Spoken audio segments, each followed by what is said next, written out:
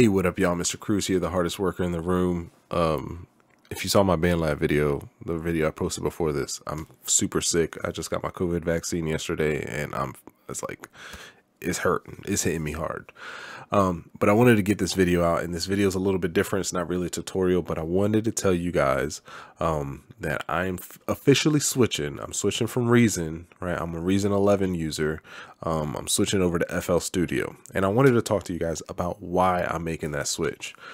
So I've been a Reason user for ever since Reason 4. So it's been several years, probably almost a decade, if not more, that I've been using Reason.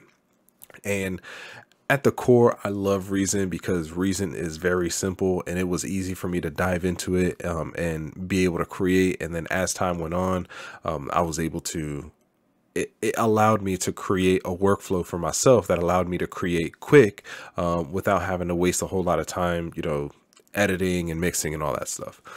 However, the Reason Studios in and of itself, I'm just not really happy with like the direction that they're going with the company, and kind of how the core user base, us core users, have been treated. Not to mention that Reason is really geared towards like EDM, techno, house like producers. It's not really, it doesn't really include a lot of features that hip hop producers would find extremely useful. It does have some stuff, but like overall, it's really geared towards, especially like the sounds and the presets and a lot of the instruments that they've added over the years. They're really geared towards like EDM, dubstep, you know, those kind of producers. The other thing is, this is kind of like, I'm not gonna lie, I'm gonna be salty and I'm gonna vent here. I am really tired of giving, you know, hundreds of dollars over to Reason Studios in order to upgrade every couple years, to upgrade only to be left lacking very common features that are available in other DAWs. For example, for years, I mean, ever since I was a Reason 4 user, I have really wanted to be able to export an MP3, right? I know a lot of people are like, nah, it's stupid. Like, why would you want to export at a lower quality audio file? Like, well, for me, I was sending a lot of music back and forth to people, and sometimes when you want to send something in a simple email, like MP3 is best. And I hated having to like upload it to a website so that I can download it in MP3, or like converting it in iTunes and all this other stuff. So for years, we have wanted that, like core Reason users. We got it, like 3 years ago, maybe? So 3 years ago is when we finally got MP3. And of course, at that time, or by that time, we didn't really need it. And so it's kind of like, well, it's great that you gave us what we wanted, but you're way too late on that. So there are features like that we have been asking for years, that, you know, things that Logic, FL, Pro Tools, Studio One, all these other Ableton, all these other DAWs have had for years that Reason still doesn't have.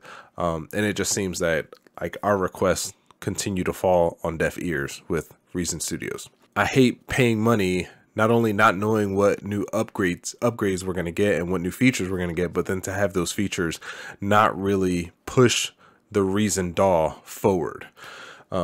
Now, FL, free updates for life. I can't explain how appealing that is for a music producer to know that like I invest in this one time and then I get every new feature that comes out with it for the rest of my life, like for the lifetime that I'm using it. Like you just can't beat that. Also, as I'm getting more into collaborating with other people, I'm really just finding that I want to be able to use a DAW that I could easily find a lot of like really good tutorials on. Now, Reason has some good stuff, but again, it's geared more towards EDM stuff and not towards hip hop stuff. So I do feel like a lot of the core fan base, or the core user base of FL, tends to be hip hop producers. And I think the appeal of that is because FL is so cheap. It's much cheaper than other DAWs where it'll allow you to get started, and have access to pretty much everything that you're going to need in order to make dope tracks. So I've been using FL now for I'm gonna say like almost a month. Been able to crank out some beats, and now I've got like a little workflow, and I've got my template set up, and reading through the manual little by little to learn some other things. I've even learned some stuff that like people that I know have used FL for years, like they didn't know that, you know, you could do stuff. I'm sitting there asking them like, hey man, how do I open more than one plugin at a time? I was like, I don't think you can do that. And I was like, oh, hey, I found it. Here's how you do it. But I'm really enjoying it. It sucks. It breaks my heart that I'm leaving Reason to go to FL. But the pull is too strong. And with Reason kind of continually disappointing me with updates and whatnot, I gotta do what I gotta do. You know what I'm saying? It's music is very much a business. I love doing it, but it is a business that brings money in. And I gotta have a DAW that is up to date, that gives me the features that I need and that I want, versus something that is light years behind. Not to mention the Z game editor in FL that allows you to make beat videos, like beat visualizers. That's a huge game changer.